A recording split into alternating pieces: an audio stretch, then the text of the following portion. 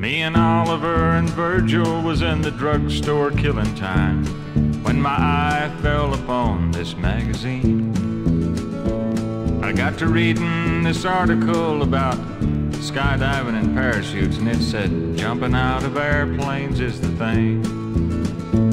Now, being raised out on a farm and always ready for adventure, I knew that I could figure out a way. Delmer Gill's got a parachute and Uncle Harvey's got a plane, so I said, call the boys together, today's the day. I found out too late what Uncle Harvey called an airplane wasn't nothing but an engine and a wing. I could feel my fear rising as Delmer packed the parachute, 'cause he kept telling me I was doing the right thing. Ron McLaughlin shook my hand as JD strapped me in the harness, and Tilden brought a jug to pass around. I took one look at that parachute, that whiskey and that airplane, then I turned that bottle up and drank it down. I was drunker than Cooter Jones when they poured me in the plane. The engine coughed and headed for the clouds. But I was sober as a judge when Harvey opened up that door. I've never known my heart to beat so loud. I said, Harvey, I can't do it, as he kicked me out the door. But I wrapped my hands around the landing gear, and I was holding on real good till Harvey stepped on my fingers, and Virgil said he heard me scream from way down there.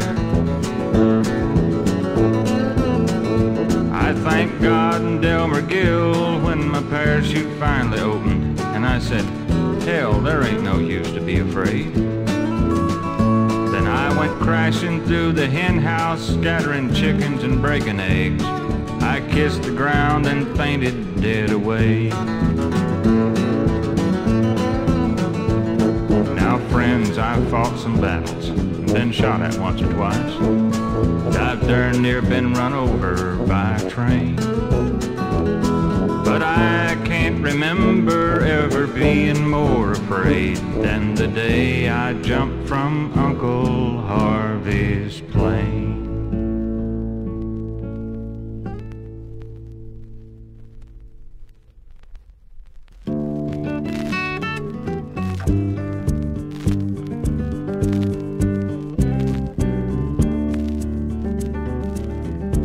I relive old childhood memories with the gravel between my toes. Why I left that peaceful home place, Lord in heaven only knows. Now I'm a welder in the factory, just another city slave, with one foot in the gravel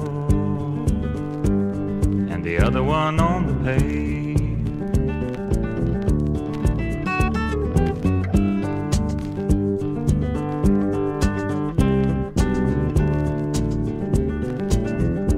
All the grass that I see growing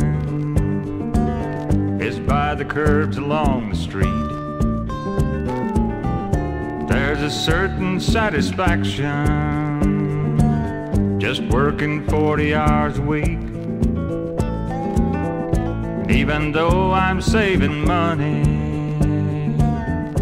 it ain't worth the pay I save. With one foot in the gravel and the other one on the pave. There's no mockingbirds or robins bringing soothing country peace,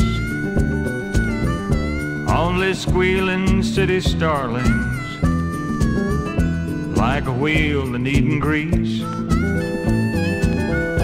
I can't help it if I'm country, excuse the way that I behave.